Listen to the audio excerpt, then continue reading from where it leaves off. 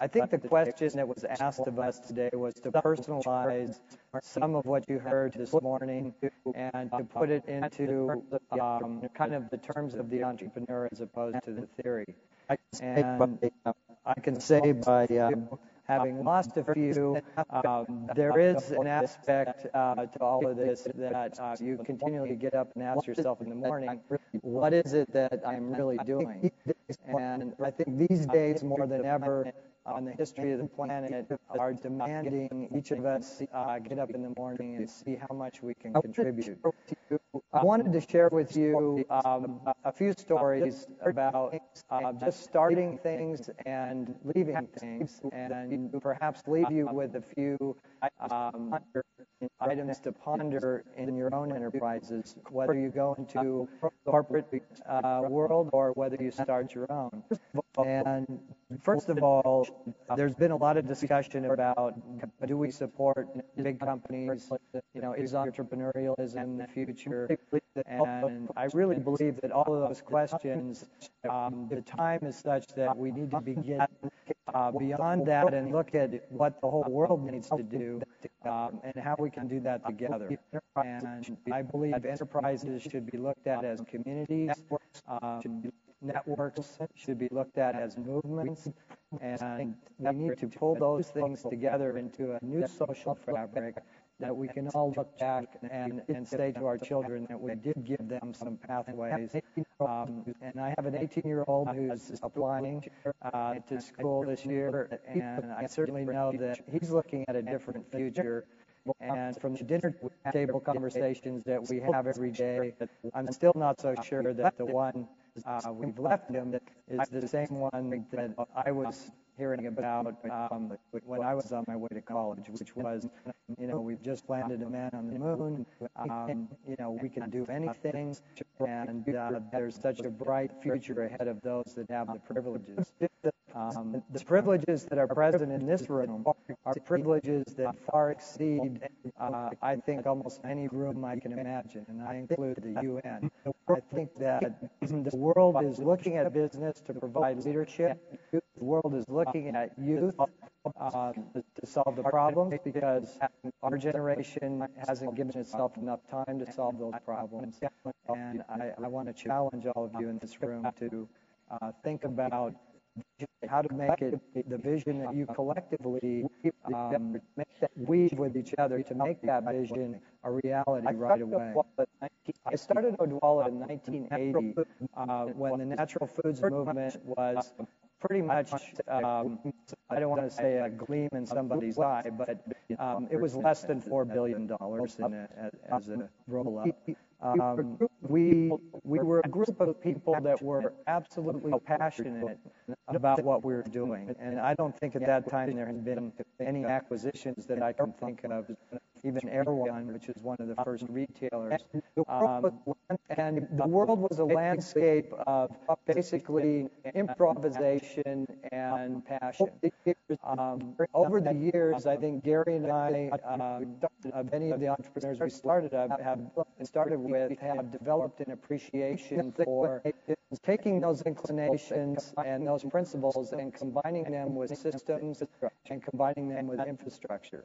And that balance, which is more than passion and more than entrepreneurial courage, is something that I think the MBA programs are uniquely suited to train you for. And this type of, I don't know, it's a form of warriorship, although I don't like the military metaphor, or I wanted to say about the in the trenches thing.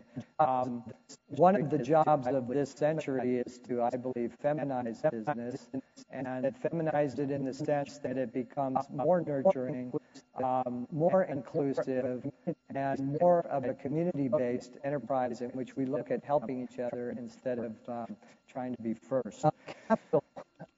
Capital. When we started in the 80s, we were really suspicious of capital. As I stand here in front of you today, I remain deeply suspicious of capital. However, let me say that I would invite all of you in this room to blow up your own notions of capital. I think this century is bringing forms of capital valuation based on creative capital, intellectual capital, social capital, and community capital that are ways of making businesses and enterprises both less corruptible and more answerable to the constituencies and the environments in which they live. I was inspired because I think I owe you an explanation. While at 51 years old, I decided to go back into the juice business, compete with my alma mater, and basically made myself kind of miserable again.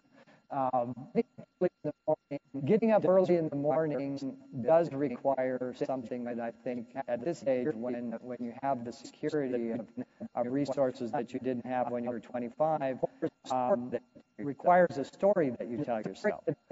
And the story that I heard that got me back in the juice business was a young woman from Senegal who came up to me after a talk like this and said, Greg, could I get 10 or 15 minutes to ask you a few questions about a juice company that I'd like to start?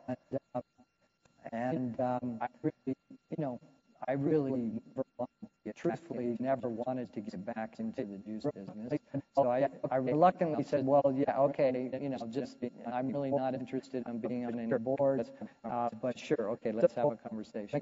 So Gat Wade, who was at that time 26 or 27 years old, explained to me that in her homeland of Senegal, there had been a 4 or 5 year period in which she was away from Africa.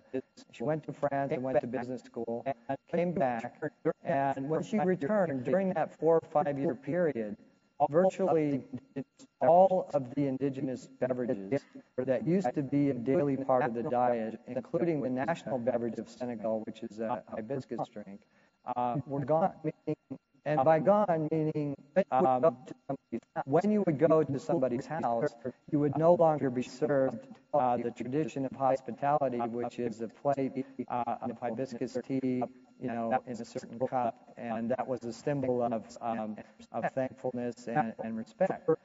Now, for a thousands of year old culture to shift in 4 or 5 years and be replaced by products that have absolutely no relationship to the agricultural base and the traditions of a culture, I think that there's something that could handle some improvement. So I said, okay, this sounds like something worth fighting for again. And I asked her what her plan was, and she said, well, unfortunately, I'm a realist because I know that Africans will not accept new brands unless they're from the West.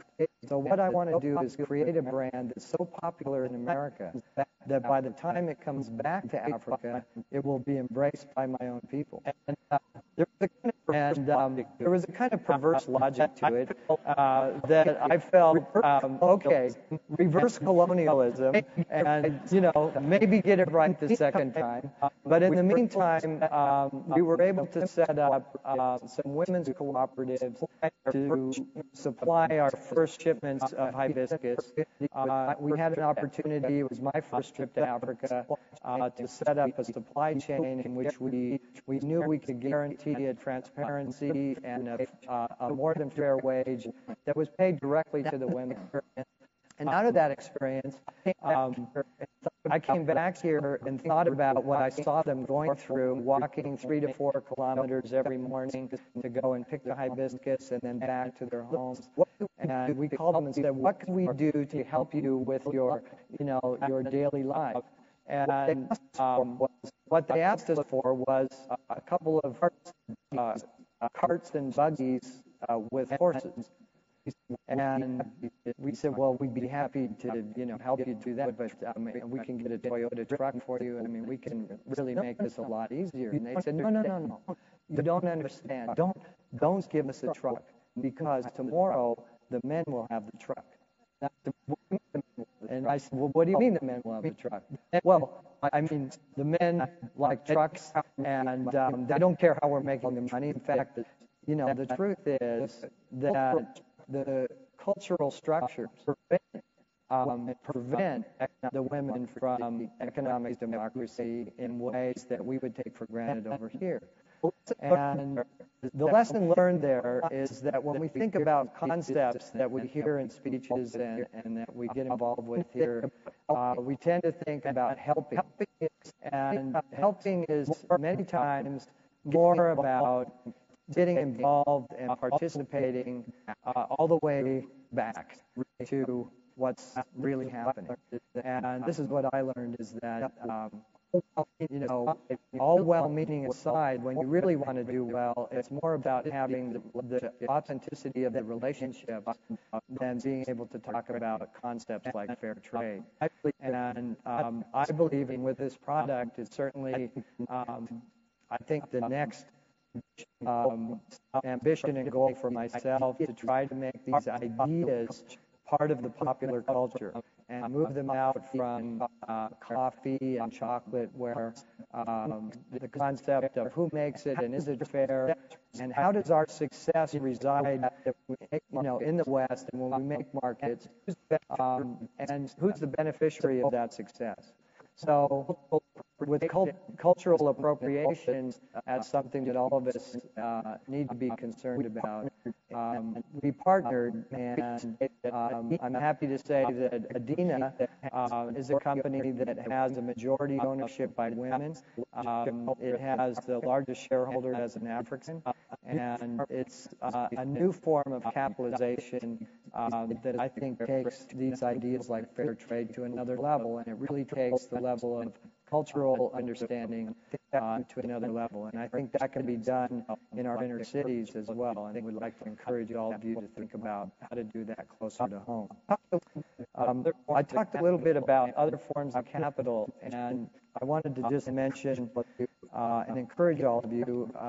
I gave a talk at Berkeley about different forms of corporate organizations, and this is something that I think there's a lot of opportunity for your generation to make a net impact on, and that is when you form ideas about changing the world, and when you form ideas about how to make a difference, there is a lot of creativity and a lot of room within our legal structure to create entities in which the fruits of your labors can be more equitably distributed.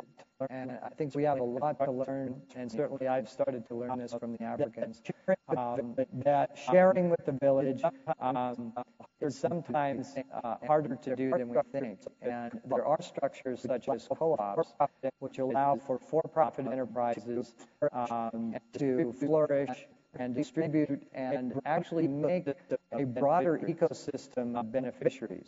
And I've been a part of a group in California that wants to transform California agriculture to at least 50% organic in the next 50 years. And that group is looking at how to bring supply chain partners together and how to form other entities, both of capitalization and of ownership, which link the consumer, the producer, and the supplier or the agricultural source together in mutualism, which is what the original companies in the United States were formed for. In fact, the origin of all the insurance companies are mutuals, and this concept is something that I want to leave you with, because I think that the corporations of the future, and by corporations I mean enterprise structures, are full of ways of solving these problems and including ownership and diversifying ownership. In capitalizing Adina, we decided to form a community of investors and not go to venture capital organizations, but instead to go upstream to the members and individual owners of venture capital firms and asked them to make investments as individuals. And we found that on a more personal level, that you can get the Keiretsu effect by building, networks of people that become equally passionate as the entrepreneurs. And I want to encourage you to think about maybe how you can do that with some of your own enterprises. I've also been working with a project that was founded by Dee Hawk, who is the former chair and founder of Visa. And Dee wanted to share with another generation the organizational concepts that made Visa successful. And we first tried to tackle this with nonprofits, and I think really learned a hard lesson is that you can't export these ideas directly into new forms of for-profit organization as easily as we thought. But what we did uncover is ways of looking at this concept of mutualism from the point of view of what nature does, or biomimicry. And when you look at a tree, let's take a redwood tree, the root system and the leaf system of the tree is connected by the trunk and all of the miraculous ability to go backwards with liquid against gravity. When you actually analyze what happens with a redwood tree, the redwood tree is able to put nutrients and water back into the soil. And it does that by having so many areas of interface with the fog and the cool weather that it literally sucks moisture out of the air and distributes it in and forms its own ecosystem, pumping water into the soil. So I thought that was a great image to leave you with and to think about if we can make corporations that do that in the next 20 years, because, as I'm sure Al mentioned, the urgency of the environment that we all live in requires that level of inspiration and that level of actual commitment and execution for all of us to do with each enterprise so that we become solutions. I want to leave you with that image of the mighty tree, and I know it's not an oak tree, so I didn't want to attach it too close to Stanford here, but I have spent a lot of very pleasurable times in the redwood, and I feel like between our second generations of entrepreneurs that have had natural products, sustainability, and community enterprises at the heart of what makes you tick and get up in the morning, I hope that all of you can be inspired to change the world. I know we didn't get there, so I'd like to offer any intergenerational partnership that we can put forward. I'm open to interns any month of the year, so please get back to me, and thank you for giving me the opportunity to share.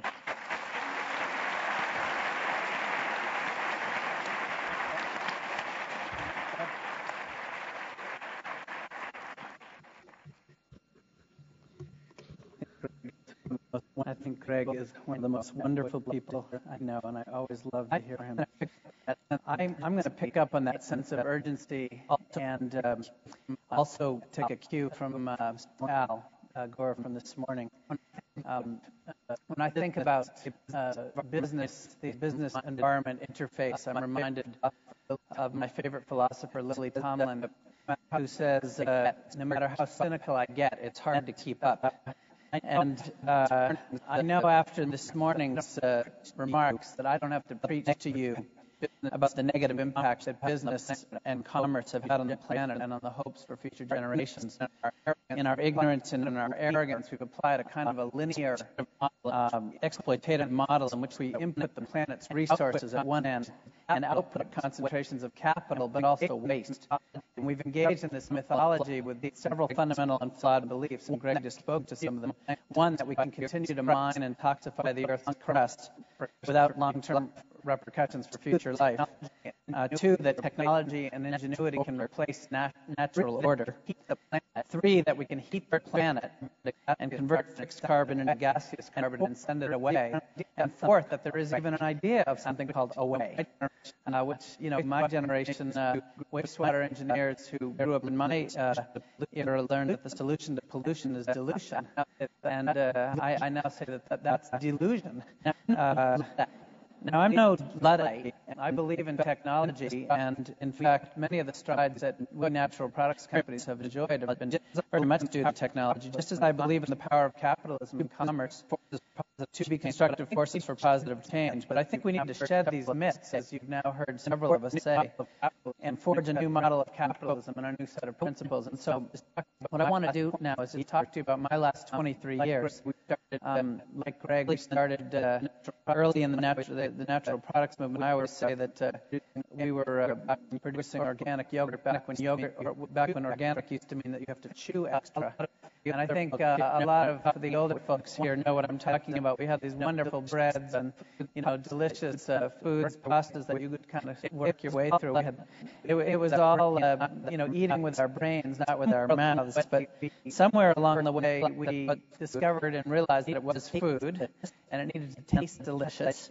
And that has, I think, been a big contributor to our explosion. But I think there's been another big contributor, and it for me began as a hypothesis 23 years ago, and it's now absolutely proven theorem. In fact, Al and I spent an hour together after backstage here afterwards, and these are the theorems that I think his organization is trying to absolutely put to work in their investment decisions, and I think he's going to do incredibly well.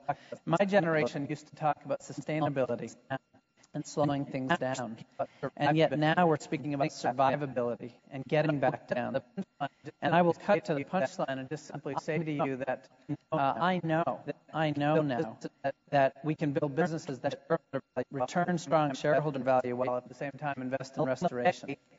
And along the way, in my odyssey, what began as a hypothesis, we had many rough years of very steep learning. I don't know if you've heard the Winston Churchill quote that success is the ability to move from failure to failure with no loss of enthusiasm. And I think we're both sort of pathological optimists here. And yes, we are from the generation that didn't exhale, unlike Al Gore's ex-former partner. But I'm learning that, in fact, this theorem, what got us through all of this, what got us to this scale that we're at as an industry and my own business in particular, is, in fact, the very mission that caused me to go there in the first place.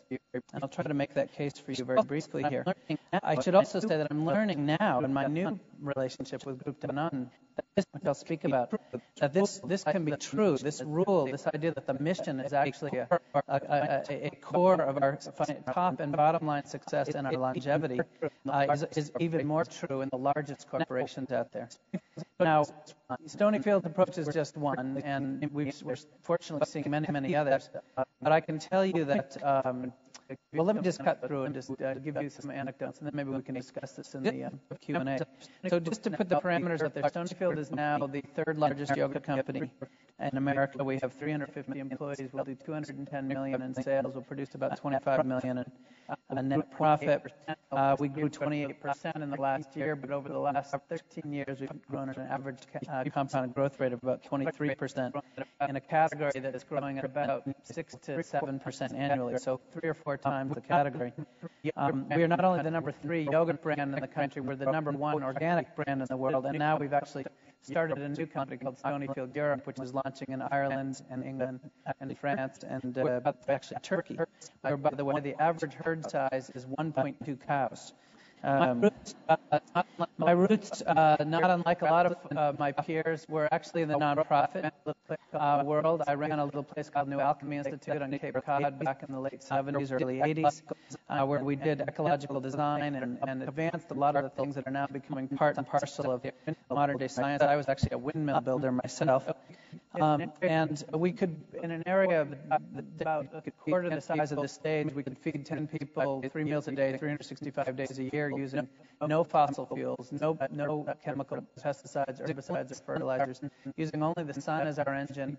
And we could feed folks profitably. You could come in the winter with 5 feet of snow outside and see bananas and figs, papayas growing, all solar powered. The fish water was a waste system that was turned into a food system for the gardens. The gardens were a waste system that would produce food for the tanks, and the tanks were heating the building by trapping the sun's rays and so forth. And as I think some of you may have heard as I've toured around telling this story, I visited my mother in 1980 at the Epcot Center in Florida, where they had the land pavilion funded at that time by Kraft Foods. And as you can probably imagine, it was a little bit different than my model or my notion of how food would be grown in the future. The sort of punchline was, you buy the Velveeta and leave the food growing to us. It was a monument to fossil fuel use, to mining the Earth's crust. It was a heated building in Central Florida. There were huge amounts of fossil fuels going in, and pesticides and fertilizers and so on and so forth. And as horrified as I was by the model of how food would be grown in the future, I was even more horrified by the fact that for the 25,000 people who visited my institute every year, that's how many people paid to go through there every day. And I came out of the booth, out of the pavilion, and I said to my mother, Mom, I've got to become Kraft Foods. To have that power, that reach is what I need if I'm going to advance this notion of a more sustainable agriculture. As again, some of you know, 4 years ago we passed Kraft in sales of yogurt. We're now actually 3 times their size. Their Breyers brand. And so 21 years after that epiphany, I actually entered into a partnership with Groupe Danone, which is a $18 billion global dairy company. The mission that led us, that we took off with, was a 5-part mission of superior quality, of seeing education as marketing as education, of providing an enriched workplace where people could advance their career goals, of saving family farmers, but primarily and most importantly, proving that we could have a focus on our ecological footprint, while at the same time concentrating on maximizing profitability. Because it was my belief that even if we could make a successful company, and it took us many years to get there, that we would only be one successful company, that the planet, for all the reasons Greg and Al talked about, could not wait around for us to just become one large company. We needed to inspire other large companies, and the only way we were going to do that was by showing that you could get a tremendous bottom line. And if you have the focus on profitability, you realize, of course, there's really only 2 ways to do it. You can grow revenues, or you can cut costs, or you can cut costs. So some examples of what we've learned over these years. On cost cutting, we were the first manufacturer in the country to make ourselves a zero emissions manufacturer, that is to say, a non-contributor to climate change. And we did that by changing the lighting, by taking the heat out of our wastewater, by double insulating our coolers and so on, and taking the savings that we were generating. And by the way, this is in the millions of dollars per year. Many thousands of tons of CO2 were being taken out of the atmosphere. But obviously, the best way to save energy is to not use it in the first place. And we used some of the portion of those millions of dollars to invest in trees, planting trees, or converting diesel buses over to natural gas buses. In other words, into something that many of you know called carbon offsets. On waste prevention and recycling, over these last 10 years, we prevented 12 million pounds of materials from going to landfills or incinerators. That's 7,000 tons of CO2. About 70% of our waste that goes out as recyclables. Interestingly, we've turned it, not only has that reduced our cost because we don't have disposal and landfill costs, but we've also been able to take waste products and turn them into revenue. For example, the cardboard boxes that come delivering our packaging, we fold those and we sell them to a company called Reebox, who actually pays us to use them, and they reuse them as boxes. We've saved over $1 million a year from decreased trash hauling, increased revenues from recyclables, and so on. Our packaging and getting rid of the overcap that you might have seen if some of you ate our yogurt a few years ago, and we're replacing it with a foil lid. We're using 16% less energy, 13% less water, 6% less solid waste, saving about $1 million a year. And obviously, that also includes less waste stream. Or the form, fill, and seal machines that now, where we actually fill it on the line, saves us $1.8 million annually. I call this the First National Bank of Conservation. This has been my venture capital. One last example, organic sugar. In Brazil, where we purchased our sugar from 30,000 acres of cooperatively farmed cropland down there, our investment in organics has resulted in our farmers, and by the way, the sugar that we were buying 5 years ago was a 100% premium. The organic sugar, 100% more expensive than conventional. So yes, we are all crazy people up here. But what has happened is the investment in organics has resulted in an investment in really the Earth's equity. By putting compost and manures and chopped cane back into the soil, we've actually increased soil till, built equity. We have 50 species of birds and mammals that have returned to these areas. The soil takes much less energy and effort to till it up. It's much more moisture holding. The conventional farms, sugar farms right next to us, which have been, there's been a drought the last couple of summer, winters, our winters, their summers. With a lack of organic matter in the soil, when you spray water on it, it just evapotranspirates and it transpires, and they lose maybe 90% of the water. But in organic soils, and we've seen this in the Central Valley right here in California, I've walked in Central Valley dairy farms that are organic, where there are birds and bees flying all over, and I've gone a half a mile down the road where there's no life. There's nothing happening because the entire food chain has been disrupted. But what has happened here is that these soils retain moisture, keep more active microbiological activity, and also are obviously getting greater yields. The sugar farmers in Brazil now have had 10% annual increases in yields. We're now at parity with conventional, and in terms of pricing, and I've actually now got about a 25% reduction in cost by investing in the planet. Hundreds of organic dairy farms in New England and across the country have found the same thing, that they're more profitable than ever and coming back due to cost reductions. Animals live longer. Their soil takes less energy and horsepower to till up and so forth. Now, on the revenue generation side of the model, again, in our model of capitalism, we have a disadvantage, and I guess I'll use the metaphor of Coke and Pepsi here with you, one of the sponsors. Coke and Pepsi's mission, which is the mission of most consumer products, is to cheapen the product as much as you possibly can. And there's really nothing cheaper than sugar, water, and corn syrup solids. And then you take this enormous margin that's left over and you buy advertising. And as I think we're all learning, and certainly you all are learning, advertising is less and less effective all the while. We're now being over-messaged as a society. You get messages on your BlackBerry and your cell phone, and we're all constantly plugged in, and we're just less responsive to them. Now, as an organic company and as a natural products company, we don't have that luxury of cheapening our product, because our whole mission is to reinvest in farmers, reinvest in the earth, reinvest in long-term, true natural equity. And so the net result of that is we've had to just be a lot more clever. When Al was talking today in his fund, how the fund managers were saying that this is, the ecotypes are saying this is so cool to be engaged in investment, because the discipline of the marketplace really helps to get very focused on what needs to happen. That has absolutely been the story for our company and ever so many natural products companies. We've just had to find another way, a non-advertising way, to make up that net margin.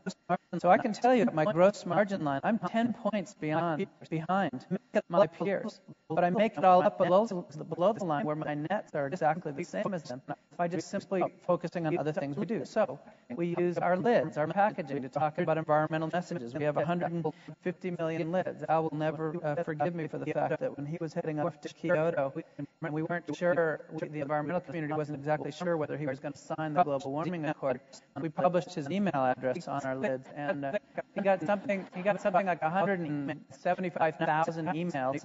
Now I sent 174,000 myself, but nevertheless another 1,000 people joined me. When the Gingrich Congress was coming in with, some of you may not remember, but they had what I call the Contract on America.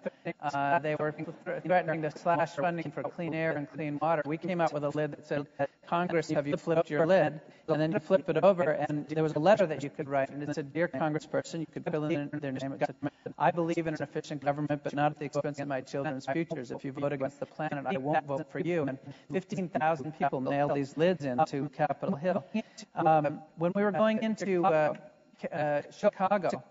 Chicago was basically a two-supermarket town when we started, and the two supermarkets told us that we had to get to a 3.5 market share within 3 months, or we wouldn't be able to stay on the shelves. Now, that, by our estimates, was around $11 million of advertising spend, which we, of course, didn't have. So we called my background is climate change. I know that when you take a train or a bus, you're saving 45 pounds of particulate from going into the atmosphere per year by not driving your commuter vehicle. So we went to the Chicago Transit Authority and said, folks, will you let us go on your train platforms and hand out yogurt to thank people for riding the trains? And they were sort of stunned by this. They said, you want to thank us for thank them for riding our train? They said, sure. They had never allowed food on their platforms in the entire history of the program. So we greeted 85,000 commuters in 3 days, gave them a yogurt, a spoon, a little memo, a little brochure that said, we salute your commute. Thank you for doing your part to fight climate change. Of course, these poor commuters just thought they were getting to work. The Today Show came down. We had all kinds of news.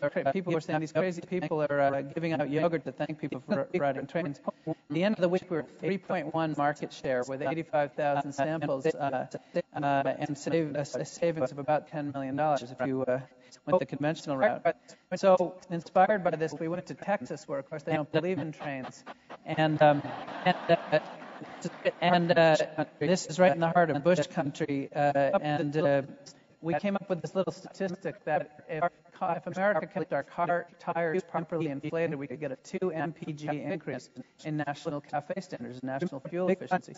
So we made up a big giant sign. We stood on the side of the road that we support inflation. And people would pull off the side of the road. We'd hand them we'd fill their tires with air. We'd hand them a little tire gauge with the Stonyfield logo, a coupon, a yogurt, a brochure, and same thing, bumped our share immensely. The classic example of living without advertising for us has always been our Have a Cow program. Back when we were completely impoverished in the early days, all we had was cows, and so we decided to put them up for adoption. And you could send in 5 lids, get yourself a photograph of your cow, a certificate of naming you the co-owner of the cow, and then your cow would send you letters twice a year. So the net of all of this, and just to cut to the punchline, is that we've built a relationship with our consumer that is ultimately the holy grail of what advertising intends, which is through focusing on sustainability, through focusing on our mission, we have built loyalty, which is the holy grail.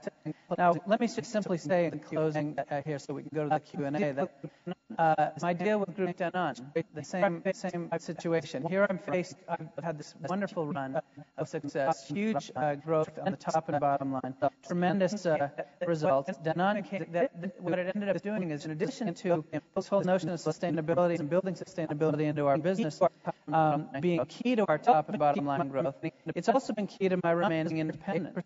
Danone has purchased 80% of the company, and yet I still control 3 of 5 board seats. They have only vetoes on CapEx and acquisitions. I've delivered, as long as I deliver my numbers, I've delivered 250% growth since they came in on the top line, 500% growth on the bottom line, and so forth. So to conclude, and let me just say that the chairman of Danone, an $18 billion company who, like Nestle and so many of these other companies, wants to enter the space, said that Stonyfield represents an ethic that we at Danone must adopt if we're going to be successful in the next century. That ethic and this mission can be summarized very simply. When I went to Harvard Business School for my nephew's graduation last June, I listened to Jeffrey Immelt, and I'm a big fan of what he's starting to do at GE, but I must beg to differ when I heard him talk about the party line, which is the primacy of the shareholder. I would leave you with this thought that I believe in the primacy of the shareholder as long as it is equal and equitable with the rights of farmers, the rights of employees, the rights of the community, the rights of the planet. And my key learnings in these 23 years, which I'm happy to discuss with you now, is that essentially the conscious consumption, the consumer is still in charge. Tell the consumer what you stand for. Tell them what you believe in. Walk your talk. Do the things that we say that we want to see in the world. And therefore prove the power of Margaret Mead's adage, which is never doubt the power of one to change the world. Indeed, it's the only thing that ever has. Thank you very much. I'll go right for the both provocative. I have a lot of questions, but let me go for one. I noticed in your bios you're both members of, or formerly members of Social Venture Network, SVN. And can I ask, do you have an MBA? No. And do you have an MBA? Okay, so this is a great question. I just had the honor and privilege of speaking at my very first and potentially very last SVN conference 2 weeks ago in Tucson, Arizona. And I was simply there to talk about what we're doing in business schools today to train future business leaders. And I was on a panel with a man named Gifford Pinchot, who has started the Bainbridge Graduate Institute. And we spoke for a lot of time about what we're doing, and I talked about what we're doing at Haas. He talked about what's happening at Bainbridge. And the first person who raised his hand said, Kelly, this question is directed at you. You asked what you could do to produce better MBA graduates. And he paused for just a very quick moment, and then he said, I would never hire an MBA. I never have hired an MBA, and I hope never again in my life to see an MBA in the business world. That's encouraging, isn't it? Oh, it gets better. Do you think my nose is still a little bruised? He said there are three things you could do to train better MBA graduates in our world. You could teach them humbleness because their egos are immense. You could teach them comfort with stylistic diversity, people who are different from them. And you could teach them a sense of urgency because the world is far too up, and they don't get it. I would imagine, I hope Bainbridge is here, and I hope City or World College is here, which are two new MBAs. But in my simplistic way of thinking, I'm not certain a Stanford MBA, a Berkeley MBA, a Harvard MBA, Yale MBA is ever going to go away in my lifetime. So you're sitting in the audience, probably majority of mainstream MBA programs. What would you say to mainstream MBA students? The first thing I would say is that you all give me hope. You represent exactly the future that we want to create. You understand integration. That's why you're sitting here patiently listening through these speakers. If we take seriously what we've spoken about here, what Greg talked about and what Al talked about earlier, then we realize, I think, very quickly and logically that our mission cannot just be to start up new enterprises that are going to, that's certainly part of the mix. We have to take over the ones that exist now. They're not going away either. My mission at Danone is very simple. I was thrilled that they gave my shareholders an excellent exit and a wonderful return. They left me totally independent. But if Danone goes organic, then Nestle, Kraft, and Unilever will have to follow. Now, these companies are loaded with MBAs. These folks only hire folks with the letters after the name. The systems that you all have been, the disciplines that you all are in the process of learning, and the calculus that you're making in your own career choices, has to recognize your immense value to these folks because you are ambassadors from a place that they need to get to.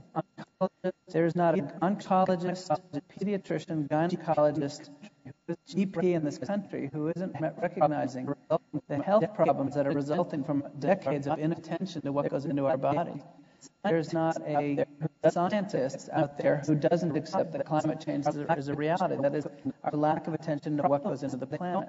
The problem is that they don't have necessarily out of the sciences, and I come out of the sciences, the business disciplines, the management disciplines to get us there.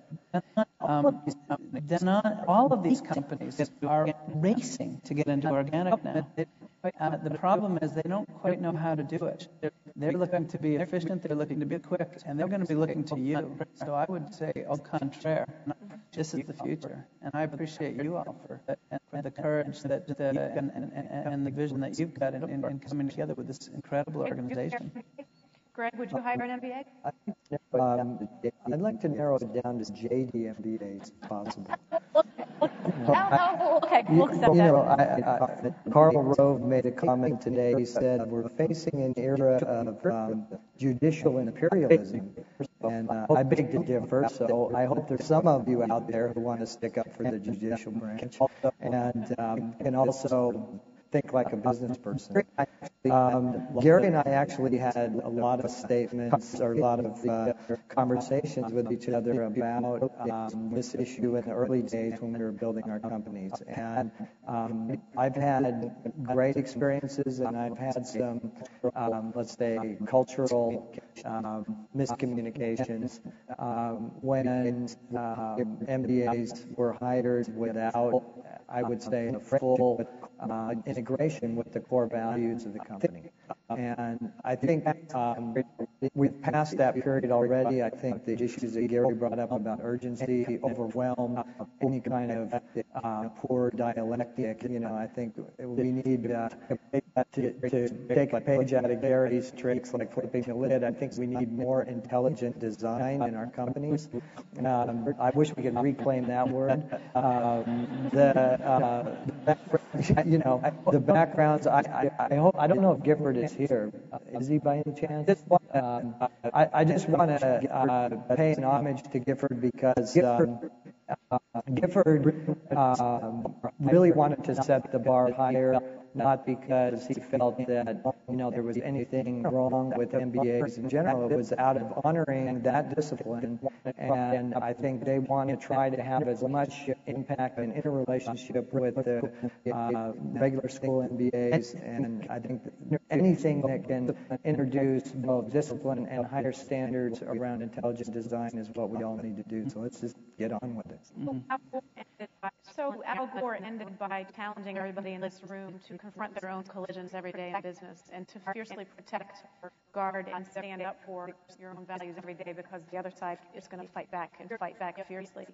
You're a CEO, you're a CEO.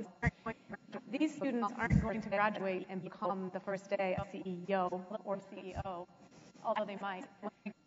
I have a sense that when they go into their first day of their job as a manager or senior manager or project manager, that can feel a little bit frightening to stand up and fight your battles and face the collision every day. What would you tell them as a senior manager, a manager, a product manager, brand manager? Well, I think your job's being made a lot easier by gas prices right now. Conservation, the things that you take for granted that your predecessors didn't, are the solutions. You're expediting the learning curve here. I could talk for hours about the anecdotally, tangibly, about the examples of how applying sustainability principles have saved companies, have saved these brands, given them USP, built customer loyalty, cut costs, helped recruitment and retention. I would proudly put forth your net impact credentials at the front of what you're doing, and I would aggressively look for internship opportunities in your in between, in your summer. Those of you who are first years, to get your teeth cut in these environments, because I can tell you that these companies, and I'm speaking in the consumer space, but I see it in the energy space, and so many of these companies are desperate. They see what's going on. They're desperate for these solutions. And again, there's plenty of examples. Walter Robb is here from Whole Foods. Whole Foods is changing the nature of the grocery industry. Pity the average grocer out there who's got Walmart on the one hand, the low cost, and Whole Foods on the other. They can't. If they're not either one, they're going to lose. They're going to get squeezed from the middle. Whole Foods represents a value system, a value proposition that clearly is price unconscious. And I think your absorption and understanding of these anecdotes will actually make you an asset. And I would be very bold when you first get there. I think it's a different world completely than when we were getting started. And I wanted to pick up on the internship thing because I do think there is a difference in a corporate atmosphere than either a startup or a small entrepreneurial company. In internships, it used to be, well, you went out and, you want to get your first job, or, you're going to work for Bain or one of the big consulting companies. But the amount that you can learn, because the ability to make a difference in a small company and the ability to get actually the whole picture and get some hands-on experience is unparalleled. When you're in the corporate atmosphere, particularly coming out of school, you're going to have to, by necessity, take a smaller piece. You're going to have to know your stuff. You have to get used to the corporate climate, and there is a transition there in which, if you have a little bit of self-confidence around the difference you can make from being in more entrepreneurial environments, it'll give you, what I think is, you do need some fiber and tenacity, and you need to know your stuff. Those two things, and as long as you're not walking into it as an innocent that, everyone's going to always want to know exactly what you have to say and really care about it as much as you do, so that you're not hurt when you get slammed upside the head. Because it does happen, and there are vested interests. I mean, if the powers that be were embracing it, we would have a hybrid car by GM, that was leading rather than following. So I think the takeaway for me is do where your passion calls you. Go where you think you can make the biggest impact, and fear nothing. You've talked both a little bit about what you're passionate about, what gets you up in the morning. What put you to bed early at night, besides your kids and other things that these guys won't relate to? What puts us to bed? What kind of things just they blindside you in this space, so that maybe they won't blindside these students when they get out there to do what you're doing? Well, I was going to offer this as a corollary to Greg's comment that, I find that the half-life of knowledge is so short now, of information, that what I hope is happening, and certainly the MBA students who I've spent time with over the last few years, what inspires me is that it's not so much the answers you're getting, it's the mode of inquiry that you're pursuing, the ability to ask questions. I mean, to walk into the environment of fall of 2006 is one heck of a lot different than the fall of 2005. Just look at energy prices. Just look at this. Global warming has now got a new name. It's Katrina. I mean, we're seeing people are making these connections. What bums me out is excessive analysis, too much overthinking. So much of what we're talking about here, when I go out and talk to organic farmers in France or in Canada or in the U.S., after I go through my whole song and dance, they just look at me and they say, Gary, I know what you're saying. You're saying you want me to farm like my grandfather did. I can do that. All of humanity ate organic food until 1944. I mean, every hero you've got from history, Julius Caesar, Joan of Arc, go through it. They all were eating organic foods. I agree with Greg. Follow. We're into this testing methodology. Al was talking about that by the end of his term, they were polling every hour. And I say this to Al, and I'll say it to you. I believe that sometimes our best politicians lose because they're running not to lose as opposed to win. They're doing this, and they're asking which way the winds are blowing, and they're doing all the analysis, and they're getting all the editing, and then by the time they've muted and watered down what they're trying to say, I don't think you have to be quite so analytical. I think there's an inherent natural gut about what's right out there, and many of you know it. That's why you've invested time this weekend. So less analysis. Let's talk more do. How about you, Greg? What bums you out?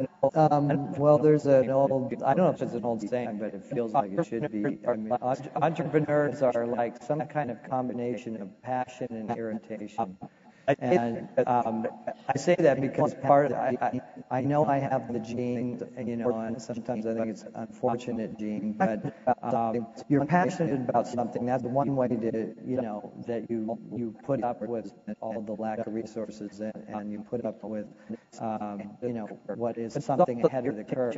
There's also the irritation, which is you see a world which doesn't have to be that way. And it's like it's a stone in your shoe that you just can't get rid of until things are a little more right. And it started for me because I couldn't get a good glass of orange juice. So, what can you do? But I think that the image I have is you have global climate change on one hand, and this is a vice, so picture the vice, and this is one arm of the vice, and the other vice is human consciousness. And everything in between, from a business perspective, is a supply chain. And what's happening is this vice is going like this. And the question is, it takes an incredible amount of innovation that is looking across all the borders and the boundaries that we used to put all the definitions around, what was a product, what was a service, what was a technology, what is, marketing, what's branding, what's an ingredient, all of these things are being compressed by the reality of how fast we can evolve our perception apparatus, our ability to change. And I kind of close with, so the question is like, what do you do and how do you behave? It's such a great question because even though Adina is a tiny company, we have 10 people, the things that keep me up at night are probably more human relationship. It's like, how do you really keep teams cohesive? How do you really have people be on the same page? How do you really solve problems between each other about how to get along, how to satisfy the needs of both the customer and the people doing the work? And I had an intractable problem, and I was part of the problem. So I asked a good friend I said, who can I call in to just get some perspective on what, I just don't understand is going on, between myself and another senior manager. And he gave me a name to call, and it turns out this guy was, I think, the head of organizational development at Boeing for many years.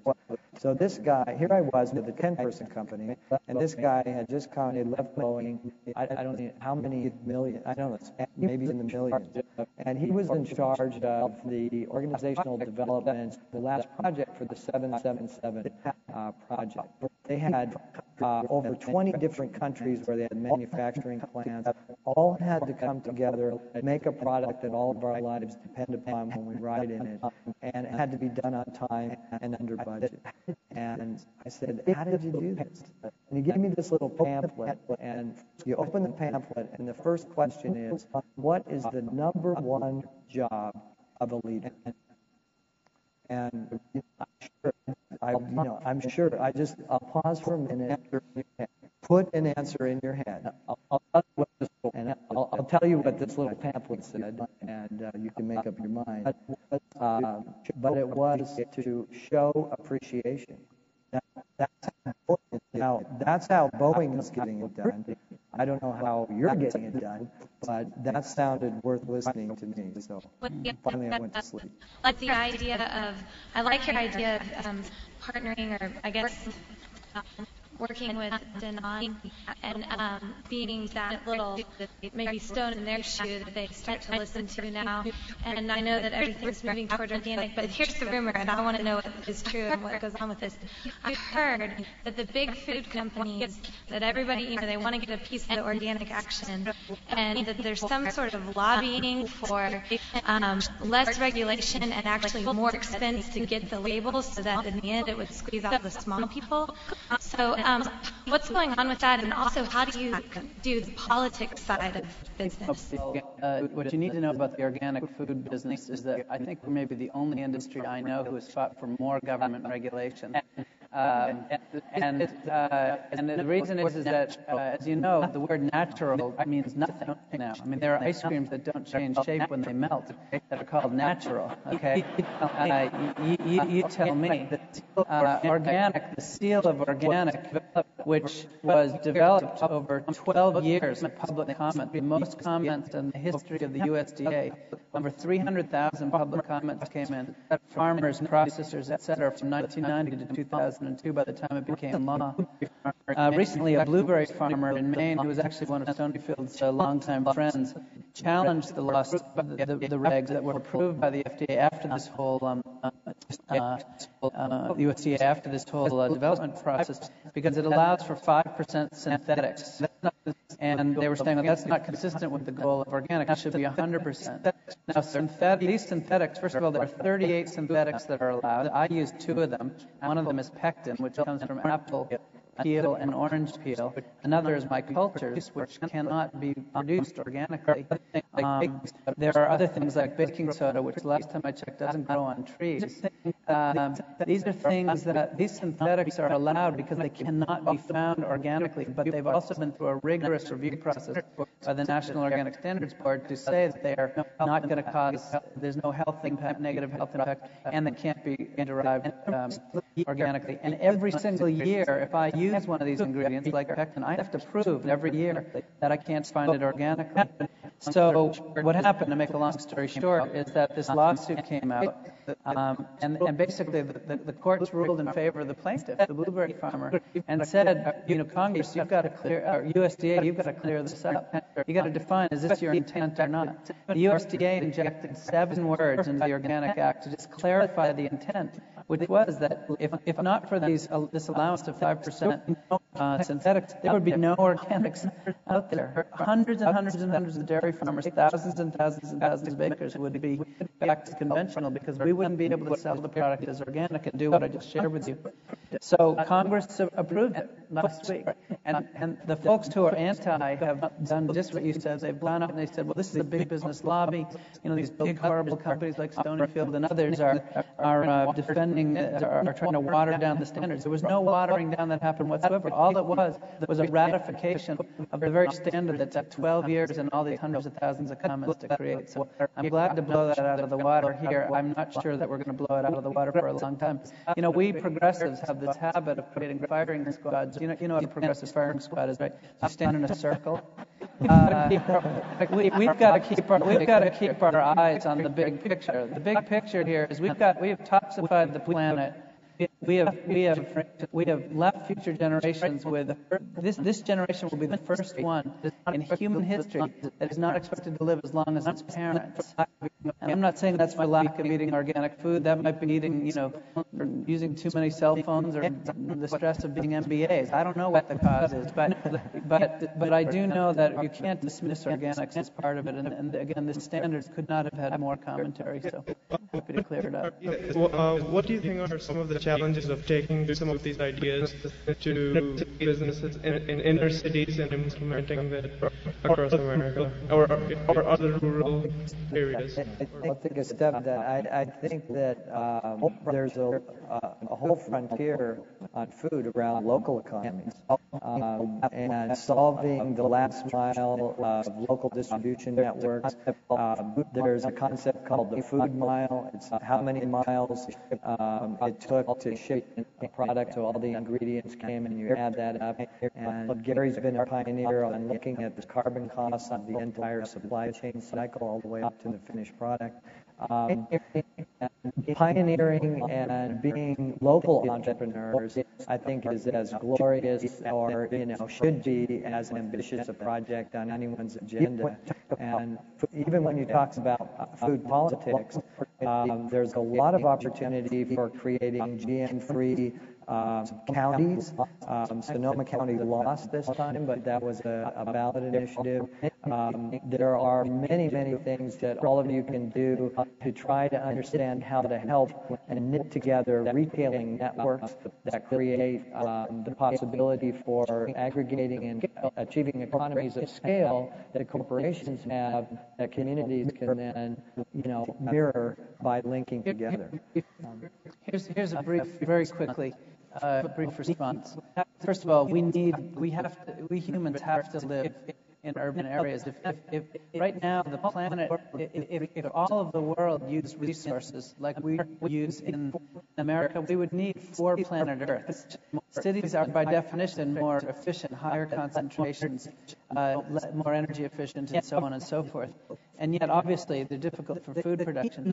The key nugget that I would offer you all as you go out, those of you who may go into consumer products, is don't believe what anybody else says. The consumer is still the top of the food chain.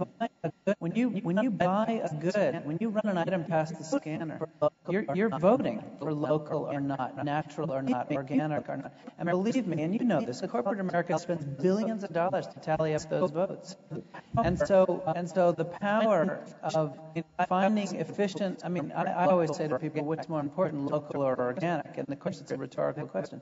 The answer is, if we could have it to everything in green belts around the cities, we'd obviously have an ecological system. But again, keeping our eyes on the goal, which is taking poisons out of the biosphere. It doesn't matter if we put DDT down in Tierra del Fuego or in Palo Alto. Once it's in the biosphere, it's in.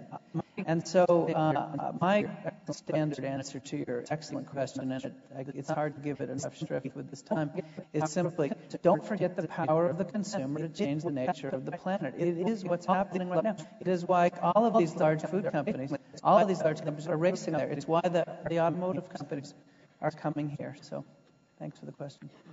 All right. Thank you.